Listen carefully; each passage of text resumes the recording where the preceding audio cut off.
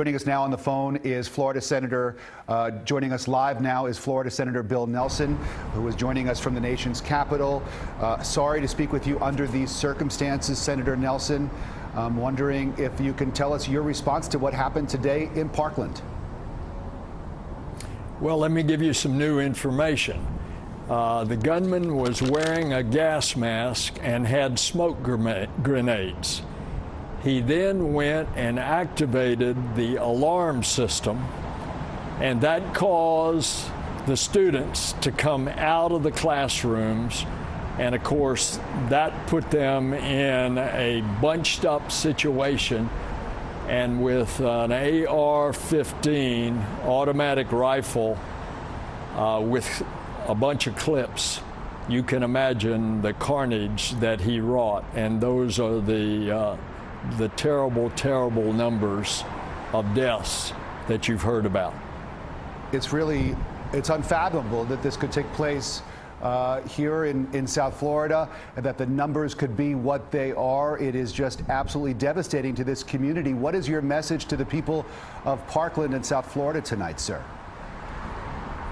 Well, we are grieving with you, and you are obviously grieving. This was a premeditated murder on the part of the gunman with all the preparations that he went through. He may or may not have a mental problem, but when we look back at just in Florida, remember a year ago we had the killings at the Fort Lauderdale Airport, Broward County also. Remember a couple of years ago we had the Pulse nightclub in Orlando, and that's 49 of our citizens taken. And that's just Florida in recent history. So at some point, the American people are going to say enough is enough.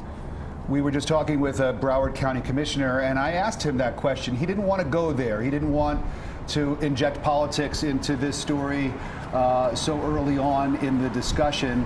But since you've mentioned it, sir, and here you are, you're running for re-election.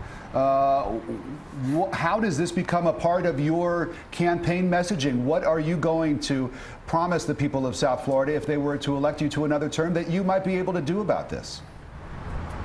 Well, I'm not going to get into the campaign, but I can sure tell you, because I've had to answer questions all day, well, what do we do? Because it's not only in Florida, as I just outlined, but Sandy Hook, just a while ago, Las Vegas, 59 people. Think back to Columbine out in the West. I mean, it goes on and on. Mental health is certainly one thing that's got to be looked at, and we've got to give more attention to it. But there's something about an AR-15. Now, this Floridian grew up on a ranch, owning guns all my life, a hunter, and still hunt with my son. But an AR-15 is not for hunting. That's for killing. And so at some point, we've got to confront what does the Second Amendment, which I support, the right to bear arms, where does it stop? So let me give you an example. We took a very common sense approach in a bill offered by Senator Feinstein a couple of years ago. This bill said that if you're on the terrorist watch list, you can't buy a gun. And we could not get that passed in the Senate. I mean, Senator, so you see, we've got a long way to go. Senator, lawmakers in Washington can't even agree on what to do about children who were brought to this country illegally. How are you ever going to solve this problem? Well, since you brought up DACA and the Dreamers, hopefully that's going to be a good news story tomorrow. And we're going to try to get the 60 votes that is required to cut off debate for one of 4 proposals that will be offered in front of the Senate tomorrow. I hope that's going to be the case. It hasn't been locked in with unanimous consent, but that's certainly the effort that we're going to try to make on the Dreamers tomorrow. Senator Nelson, this is Rudy Bay-Shabazi chiming in here. Thank you for the new information you provided us about the suspect. I'm also wondering if you've heard anything about a motive. No, I haven't. And how about where he got? But they've got him in custody, so they're interrogating him now. Okay. So they may well have a pretty good idea. And how about where he got his firearm? I don't know any of that. Okay.